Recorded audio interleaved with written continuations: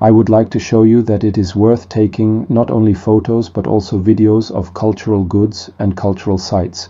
For example, if we have a multi-copter flight or the video of such a flight available. Here we see the famous Erdene Zuu in Kharkhorin in Mongolia. It is one of the oldest Buddhist monasteries in the country and a symbol of the cultural fusion between Mongolian nomadic tradition and Tibetan Buddhism. Founded in 1586 on the ruins of the former capital of the Mongolian Empire, it impresses with its mighty walls adorned with stupas and a harmonious blend of Mongolian, Chinese and Tibetan architecture.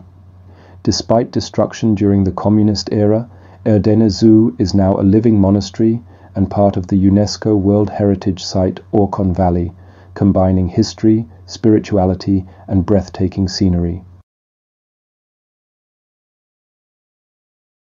Let's take a look at what we can easily realize today with this video.